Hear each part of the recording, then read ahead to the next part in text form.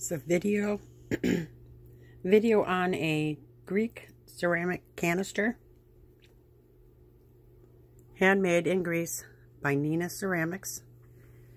So I just want to get a close-up and start showing some things about this piece. So there's no major chips on the edge here, but if you look, you'll see the paint has come off in certain areas. It is a used piece. And the same here. Just a little mark there from the black that came off there and there. Handles, they're good. Both handles. I'm going to show the bottom. You can see it's been manhandled a little bit down there at the bottom. I'm going to turn this whole thing around. See that there? This is just it's a pending number for her ceramics that she does out of Greece. This is the back side. You'll see that mark there. And there's a little one up there.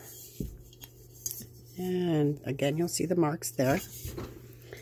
Wanted to show the bottom.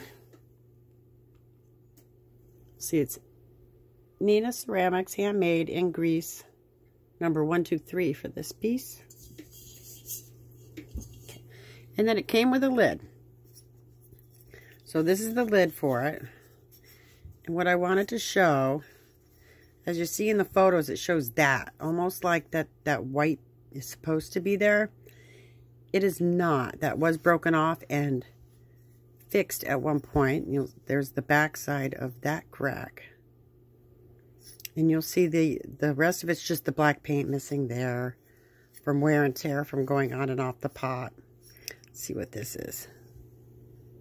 That might be a little teeny chip. Doesn't feel like it's very deep.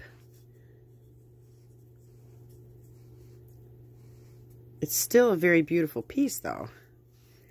Of course, these are not, if you're doing it for show, I would have it in that direction so that it looks like that. So wanted to show the imperfections on this piece, but other than that, as you can see, it's still a great piece. Handmade in Greece. Thank you. Hope you enjoy.